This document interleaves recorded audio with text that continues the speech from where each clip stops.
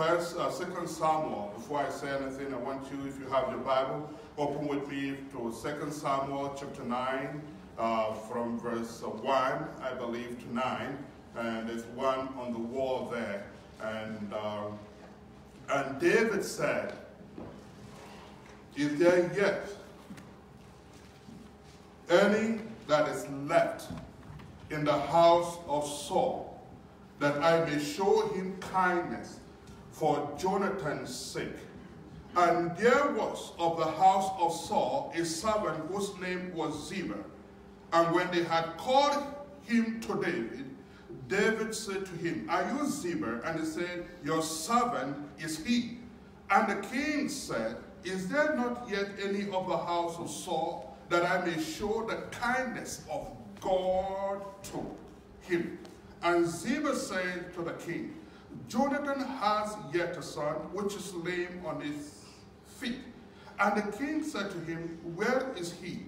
And Ziba said to the king, "Behold, is in the house of Micah, the son of Amir, in Lo-debar." Then King David sent and brought him out of the house of Micah, the son of Amir, from Lo-debar. When Mephibosheth, the son of Jonathan, the son of Saul, was come to David, he fell on his face and did reverence. And David said, "Mephibosheth." And he answered, "Behold, thy servant." And David said to him, "Fear not, for I will surely show you kindness for Jonathan your father's sake, and I will restore you all the land of Saul." Now keep watching that. The land of Saul, not Jonathan. The land of Saul your father. "And you shall eat bread at my table." And he bowed himself and said, "What is your behold?" And said, "What is your servant that you should look upon such a dead dog as I am?" And the king called to Ziba, Saul's servant, and said to him, "I have given to your master's son all that pertained to Saul and to all his house." May the Lord bless his word this morning. In Jesus' name. I want to look at this scripture, this story this morning in relation to this special day called Thanksgiving. And I give you just a little bit of a background here. David, for those of us who are a little bit familiar with the Bible story, you know the story of David and Saul, the conflict that persisted for years. And David was a broken, battered young man, emotionally and otherwise. And through some divine providence, the Lord brought him and Saul together. And Saul was, as it were, was supposed to become his adopted father or godfather, whatever you want to call him, or a mentor. But because of Saul's insecurity himself, it's a dangerous thing to be mentored by a broken man or woman. They do more damage to you and me than good. Amen. But that's not what we want to go into this morning. And here he was. So David suffered an untold persecution in the hand of King Saul, like we all know. But a time came, as we fast forward this story, and suddenly heaven remembered David, and the kingdom now was handed over to him. And that should be a time of rejoicing and celebrating. And David, like every other person, if I was him, I would say, "Oh, at last my time of rest has come. The kingdom has been given over to me. It is time for me even possibly take vengeance on all my enemies, or eat and just enjoy with my family." And now, because God has remembered us. But not so with David. In the midst of victory, restoration, and power, prosperity, if you like, David paused and remembered somebody that could be in need. To me, that is thanksgiving. He paused. He didn't get carried away with his new status. He didn't get carried away with the new position that God has entrusted to him. In the midst of plenty, David still remembered. And he said, Mephibosheth, as it were, did not come looking for David for help. He didn't come looking for handout. It wasn't him that came knocking on the doors of the palace and said, I was once a priest. I once lived in this house. Can you please be kind enough to me? Can you give me? I've not eaten for 3 days. I've been homeless for the last 3 weeks. He didn't walk into the church looking for help.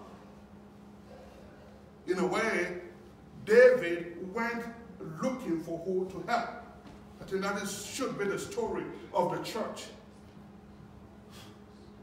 He went out looking for who to help. He went out looking for this one. He said, is there any left in the house of Saul, my arch enemy, that I may show hand? He didn't even ask anybody. In the house of Saul.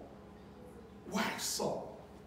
The one who had abused him, the one who betrayed him, the one who let him down, the one that it would be justified if he took vengeance on the house of Saul. But it was that same house that he first of all wanted to show kindness to on a Thanksgiving day. You want to be kind. Thanksgiving is 2 words put together. Thanks and giving. You cannot give thanks without giving. Amen. You cannot give thanks without giving. So when I'm thankful on one hand, and on the other hand, I'm extending the generosity of God to those who need it most around me.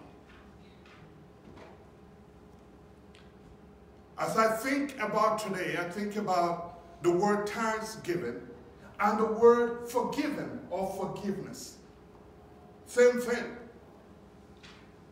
That is why forgiveness is a gift that we give to those who are undeserving.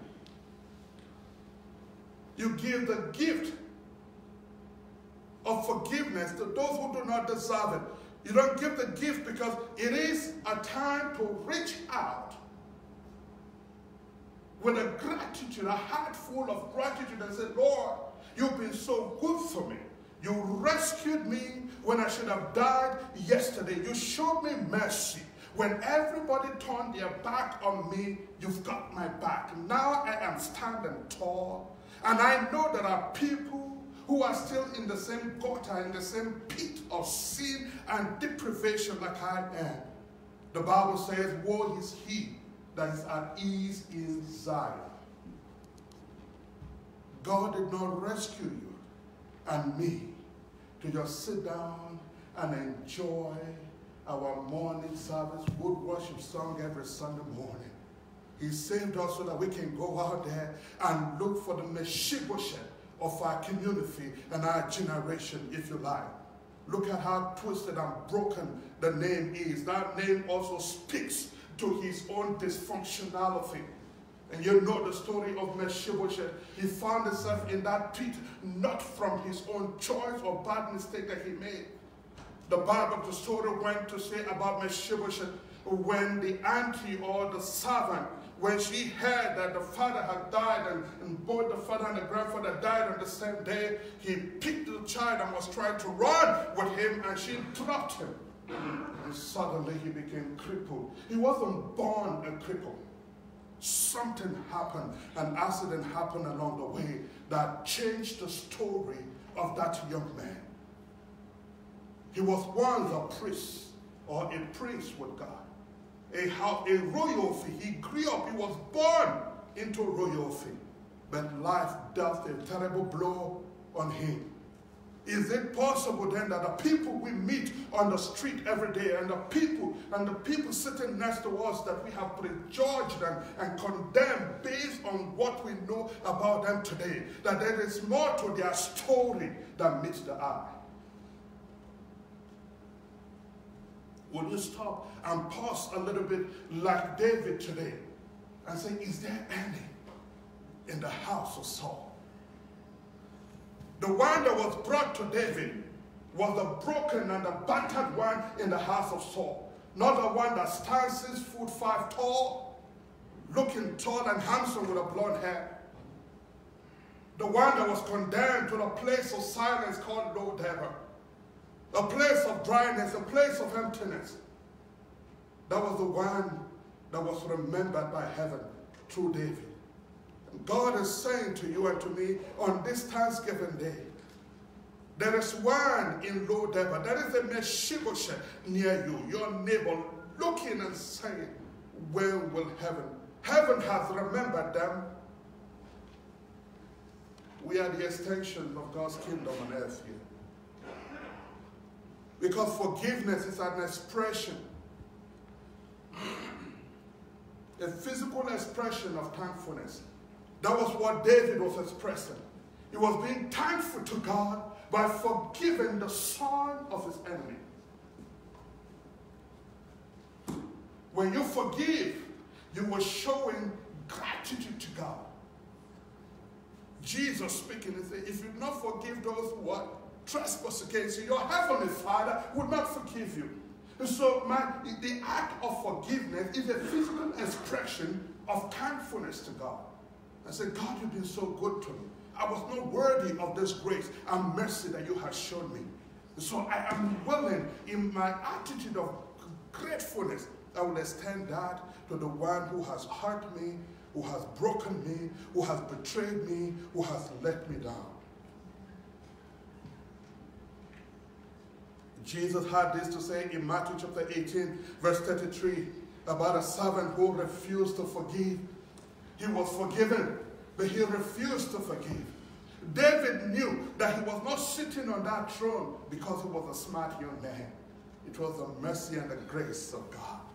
And so he showed that mercy.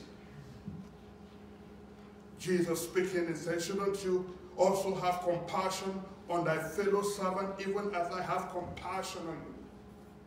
Thanksgiving is a reminder, calling us to a place of forgiveness. Why do we forgive? Because a thankful and a grateful heart knows that he is nothing without God. I didn't get here by myself. It's not my good works that got me here.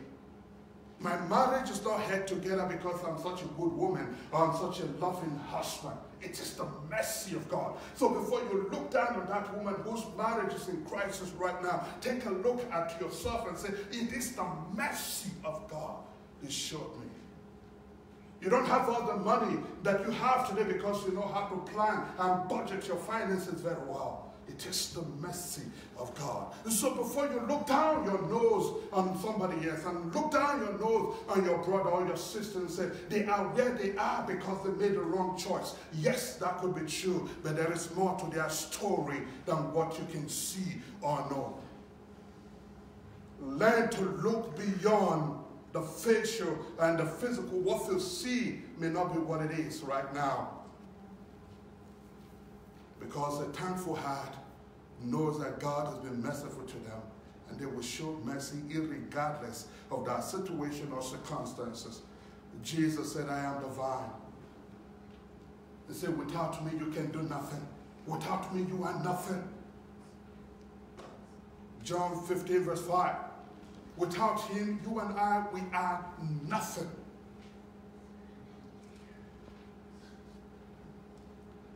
And so to me, Thanksgiving today is more than having turkey and mashed potato and gravy and what else do you guys have today? Corn, stuffing, processed crust, whatever that is. And my boys have been on my head all and said, oh, we want to do a Thanksgiving thing. They want stuffing, they want cranberry stuff and pumpkin pie and all, the whole 9 yards. You know what I mean?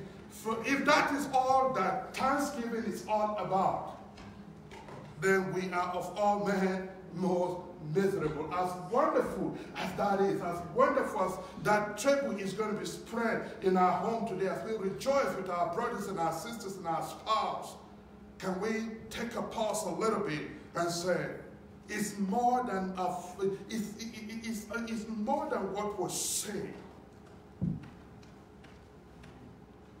Thanksgiving is an attitude. Thanksgiving is an action word. It has a lot to do with our actions and our attitude and disposition. Not just saying thank you. You know what I mean? We are thankful to God. What I mean by that is that, you see, that there is a way I will relate to you as a child of God that will show that I'm thankful to the Lord for your life and my life. I'm not going to treat you like trash. I'm not going to treat you based on your past. I'm not going to treat you based on what I think I know about you that may not even be true. I'm not going to treat you based on my own personal prejudice and my preconceived idea of what I think, or who you think and who I believe you are. I'm not going to treat you because you're too poor and I'm better dressed than you are. You know what I mean? No, this is the truth, right? I'm not going to treat you that way.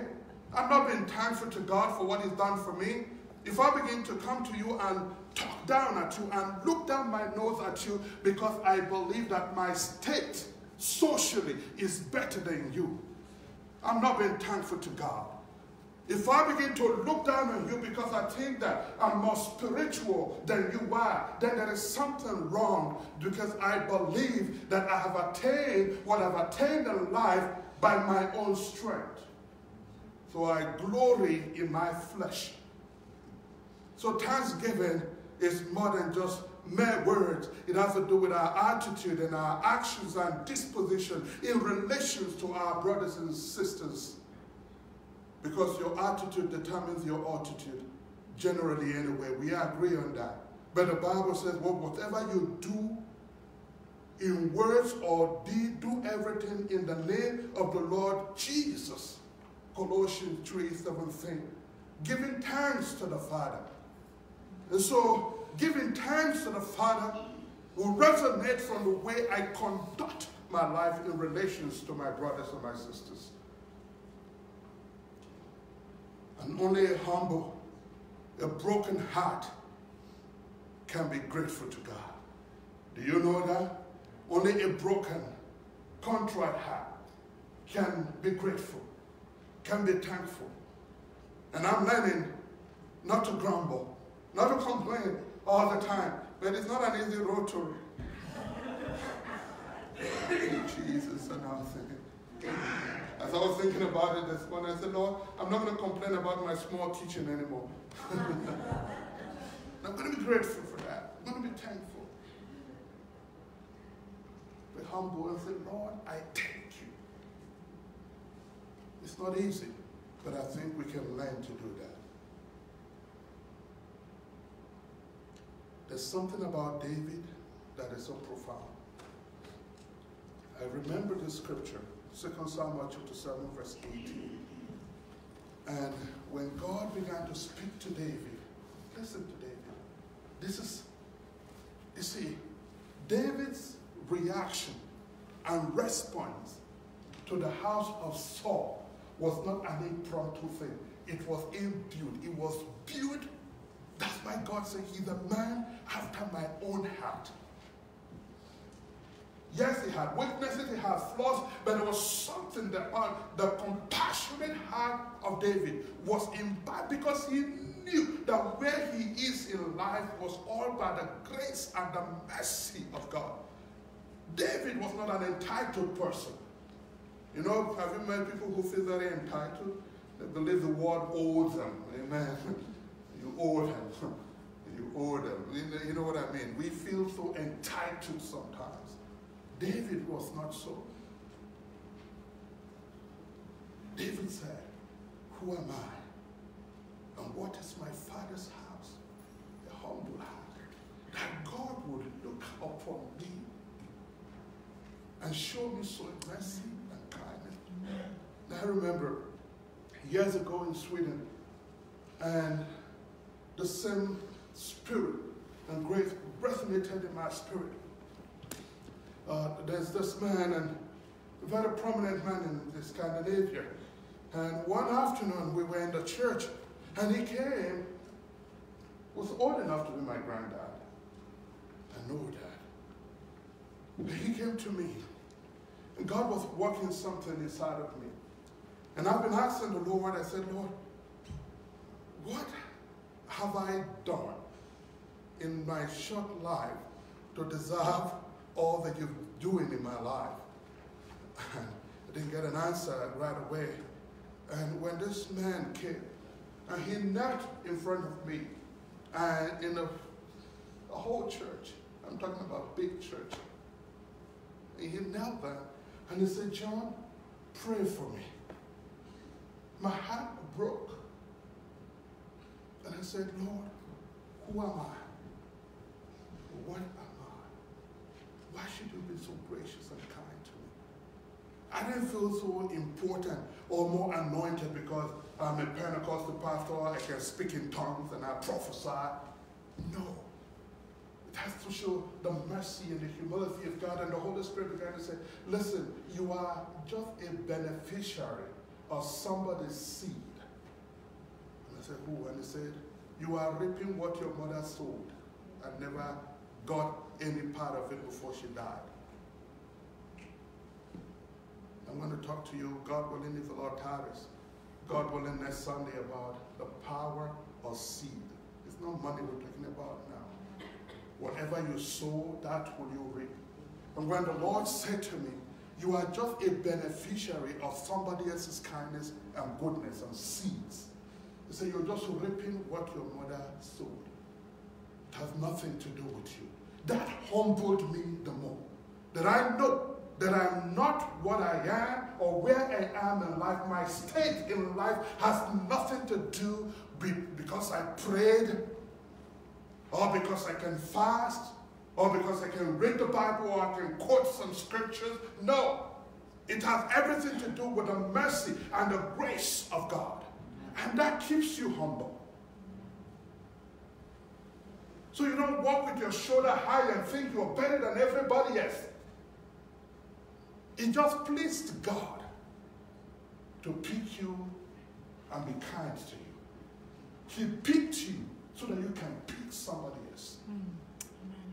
He raised you so that you can raise anyone that he brings into your life. Anybody that crosses your path, whether you are a housewife, a teacher, a doctor, a lawyer, a hairdresser, whatever you are, whatever God is giving you as a gift, is not for you to use to oppress or to become arrogant.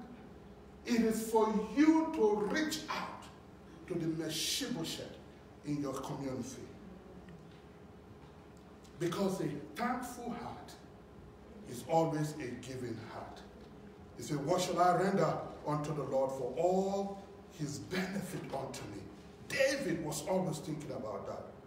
Because giving thanks is about extending grace.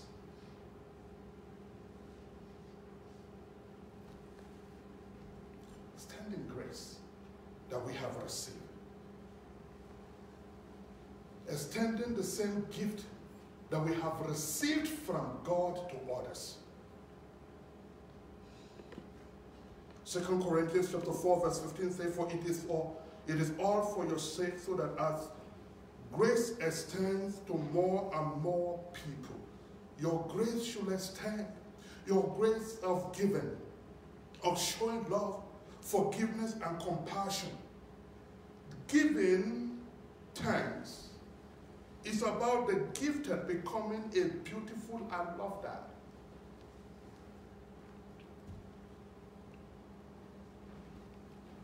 thanks is about the gifted you that has been gifted so much, becoming the expression of God's hand on earth here. That is what it means to be thankful.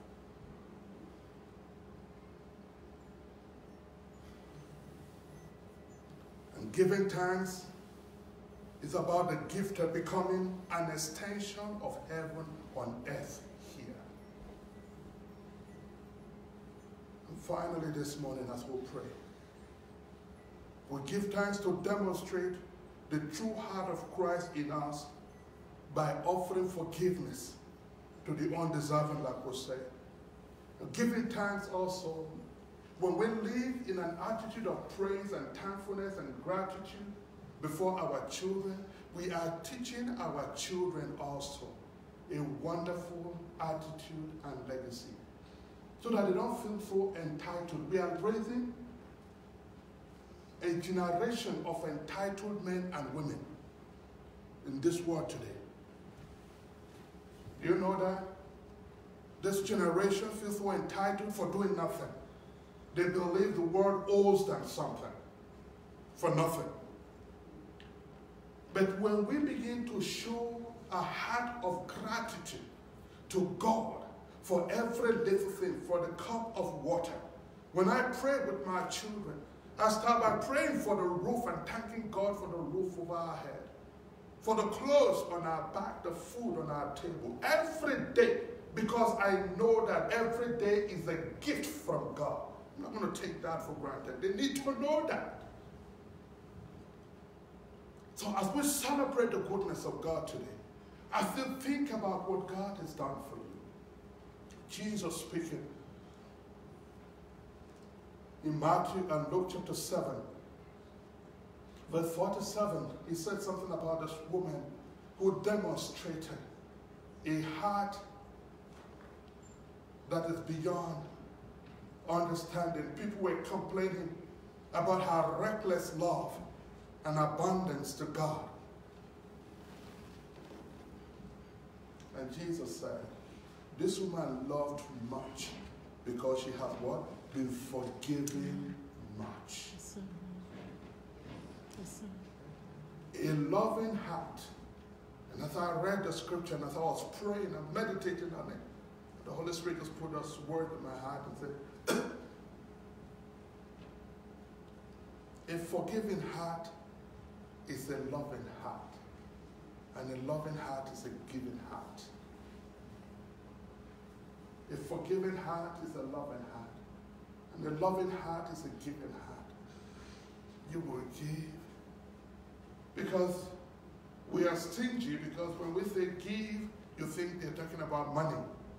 And I began to think about it through prayer. And I said, Lord, I want to be a giver. And he said, give. And I give. I give my time. I wish I have money. I pray I always have to be a millionaire somehow. I don't know how that's going to happen in this lifetime. Amen. But I realized something there.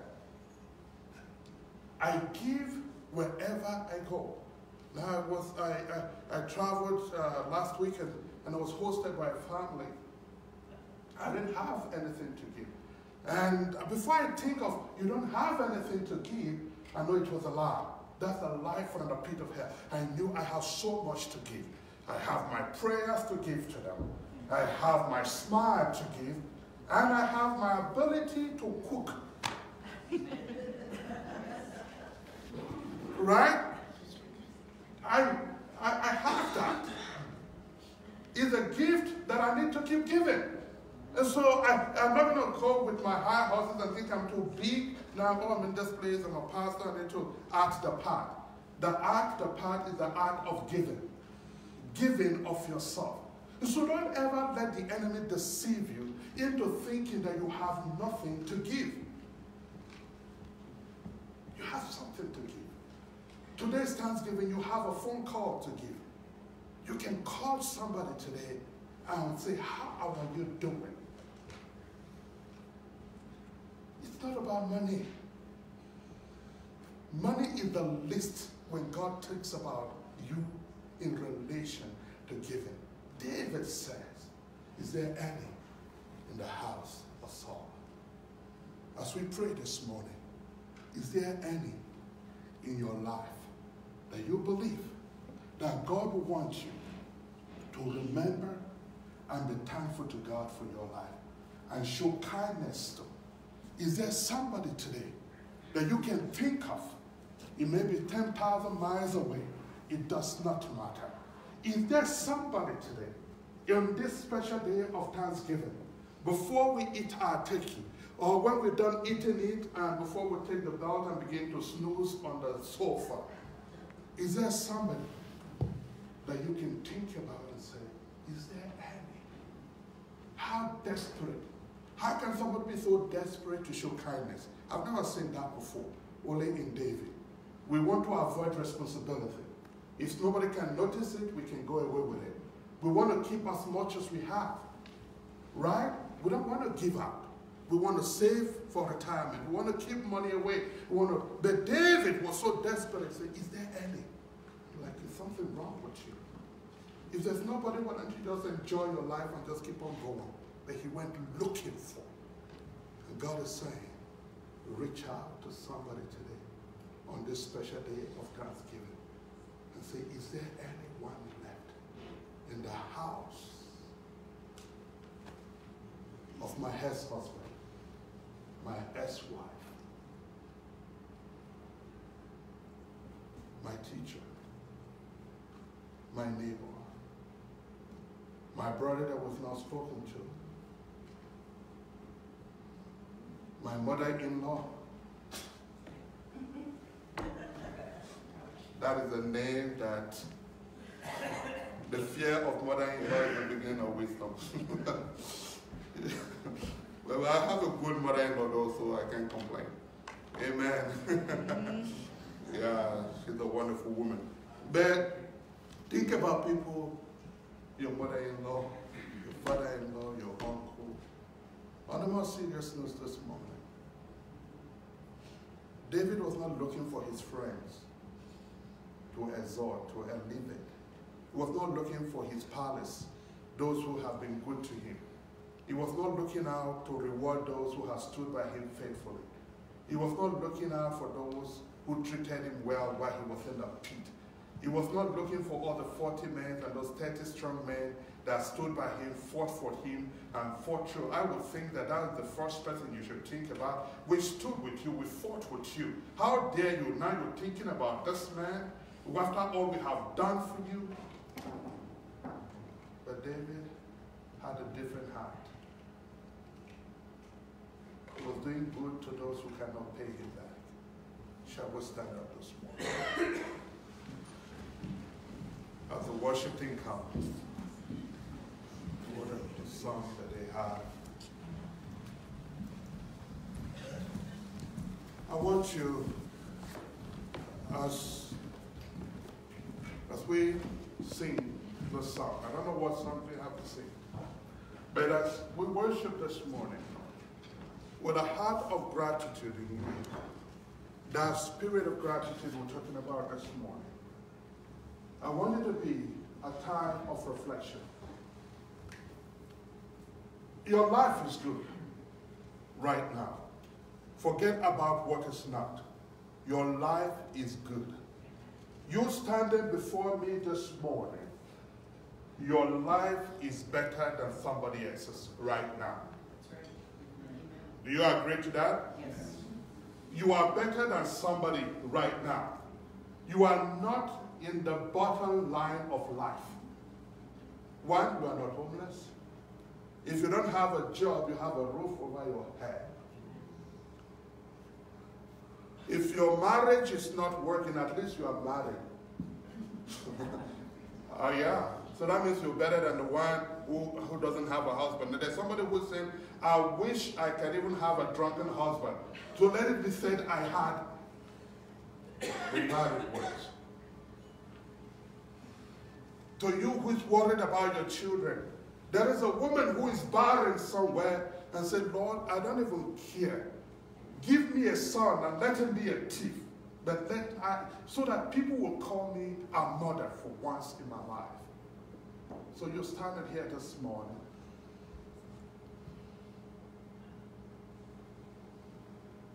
You're better. It's not all bad. What am I saying? So you can be good to somebody.